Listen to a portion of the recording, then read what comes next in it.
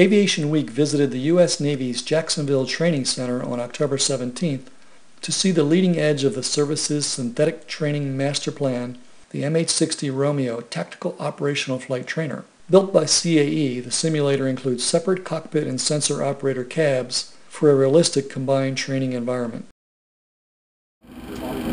We are hooked up with a sensor operator just as we would be in the aircraft.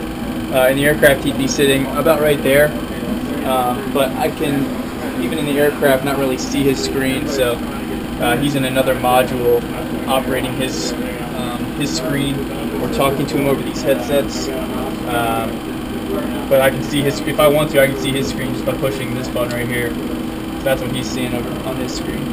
Pretty much what I do is, I get these unknown contacts. See if you look right here, it's unknown contact. I'm going to go up here, I'm going to say, sir, I got a contact bearing 058 for 30 miles, so roger that. They're ID in all these surface targets, like this guy right here is a small, like, fishing boat.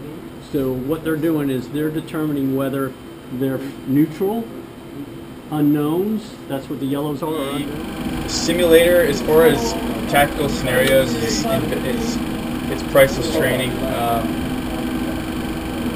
Because, like you said, you know, for the first time, Lieutenant J.G. Lawrence goes out and actually flying over the Persian Gulf, trying to do VID contacts. It won't feel like the first time he's done it. He'll be confident and comfortable with how he's going to use the systems, because the button pushing and the overall tactics don't change. They'll just basically have to adapt to the actual environment, and maybe a little more hectic of a traffic scenario.